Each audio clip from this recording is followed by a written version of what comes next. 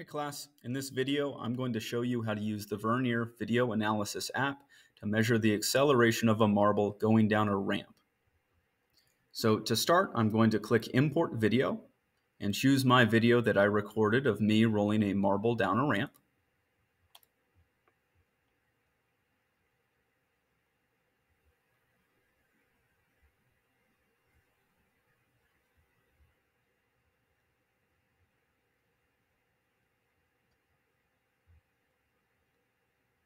And here is my video. Notice in my video that I have a meter stick clearly visible on screen.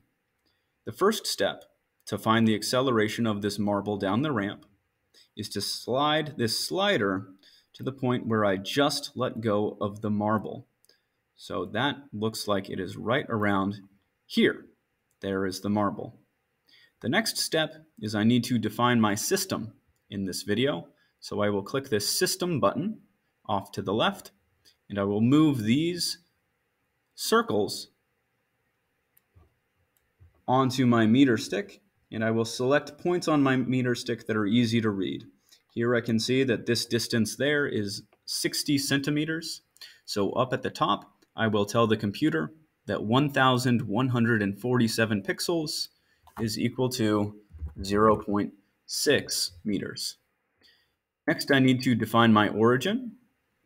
So I will click this origin button off to the left and move these crosshairs to be aiming at my marble, and then rotate this X coordinate so that this line is lining up with my ramp. There we go. Next, I need to go up to this Add button at the top left, and I will start to add the position data of the marble into the software. So all I need to do here is I need to point and click on the marble.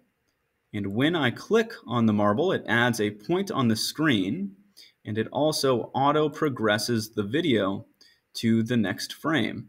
So I just need to keep clicking as the marble goes down the ramp, carefully choosing the same spot on the marble every single time. I am trying to pick the front of the blur as I see this marble rolling. You can see off to the right there is a data table and a graph being filled with information about the marble's motion.